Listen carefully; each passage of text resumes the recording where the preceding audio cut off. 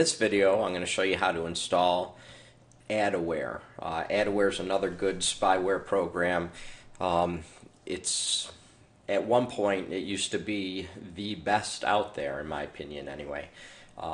In recent years, it's still very good, but not my first choice. Actually, Malwarebytes is my first choice, but this will still find some spyware that other programs won't find, and so it's still a very useful tool.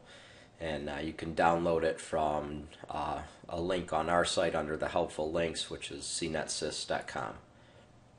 So we'll go ahead and install this. We don't want Google Chrome. You may.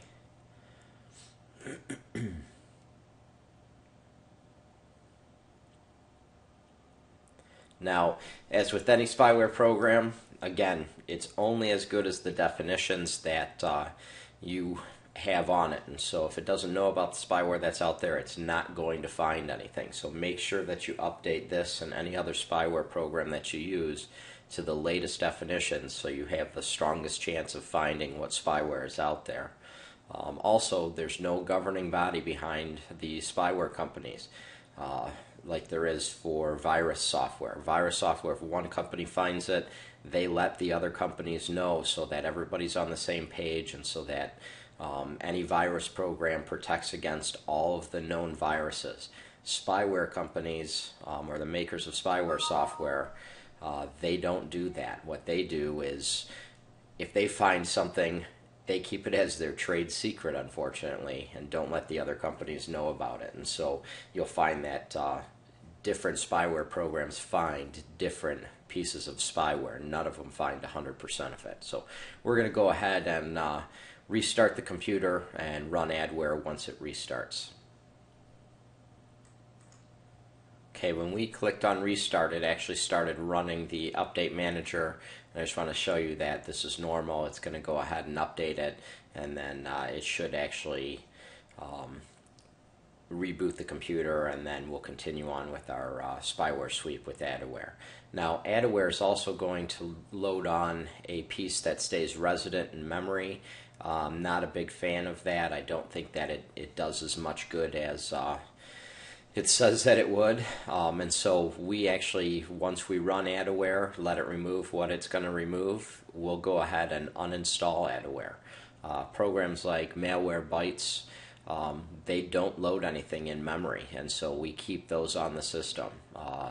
Spybot Search and Destroy is another one. We'll keep that on the system as long as you don't install the T-timer with it.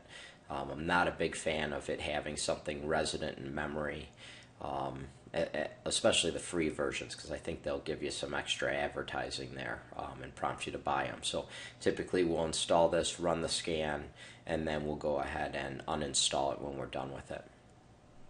So we'll let this continue to do its update, and then it'll reboot, and we'll pick up where it leaves off. Okay, so our computer is now rebooted, and it's telling us to register or buy a license, and we're just simply going to close out of here because we're using the free version. And what this is going to do is it's telling us this is a new version of AdAware. We're just going to keep continuing on. We want to go ahead and make sure that we have the latest version. Even though it's already done an update, we're going to do this again. And it's going to go through and make sure we have the latest information. And it actually looks like there were updates, and it's going to go ahead and restart AdAware for us.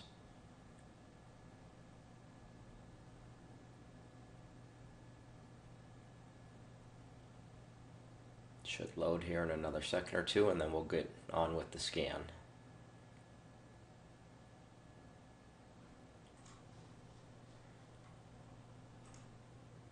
So down here you'll notice that there's also a AdAware button, and what this is going to be the live scan or the live watch, and this is the reason that we uninstall some of these spyware programs. I don't want the live watch or any other memory resident portion of these free spyware programs to stay in memory, because they tend to just bog down the system rather than do any real good. And so when we're done running our scan, we're going to go ahead and uninstall AdAware. And so we've done our update. It says that the live protection's on, which is fine for now. We're going to go ahead and do a system scan. And this isn't going to have a ton of options for us, but like with most of the spyware programs, we're going to go ahead, let it run. It's going to run and scan every file that it wants to, every file in the system, and we're going to blindly remove whatever it finds. In the spyware software that we use, I never find false positives. If it says there's an issue with something, there's typically an issue with it, and we can blindly remove it. So we're going to let this go ahead, do its full scan, and whatever it finds, we're going to remove. Now, this is a clean PC, so it's not going to find anything, but if it does find something, it would populate down here. Again, there'd be check boxes with it. We'd make sure everything was selected and then remove everything. Sometimes AdAware says that it can't remove everything and it needs to rescan on reboot. We can go ahead and let it do that. Or if necessary, we can go into a safe mode and rescan with Adware in safe mode and try and remove it that way.